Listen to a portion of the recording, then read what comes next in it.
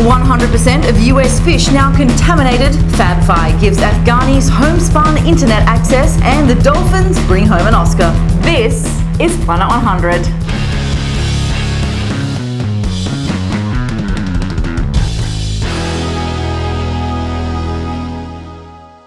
Welcome to Planet 100, the top environmental news stories of the day in 100 seconds or less. I'm Sarah Backhouse and it's Monday, March 8th. A new study by the US Geological Survey reveals that every single freshwater fish tested in 291 freshwater streams across the US was contaminated with mercury. The 7-year study found that all fish, mostly those at the top of the food chain, were contaminated with mercury. More than 2/3 of the fish were higher than the EPA's level of concern for fish-eating mammals, with 25% contaminated at levels too high for human consumption. Many attribute the mercury epidemic to coal-fired power plants. Interior Secretary Ken Salazar said the study shows just how widespread mercury pollution has become. Members of MIT's Bits and Atoms lab have taught locals in Jalalabad, Afghanistan, how to transform trash into a functioning wireless network called FabFi. Using pieces of board, wire, a plastic tub and some cans, the MIT team, now dubbed the Jalalabad Fab Lab, were able to create reflectors for a wireless network. The resulting 25 simultaneous live nodes across the city means residents now have access to a stable connection for Skype calls and Google searches. Locals are now even expanding the network by adding reflectors and routers, with extra hard-to-obtain routers being shipped in from the US. And finally, The Cove took home an Academy Award last night for Best Documentary Feature.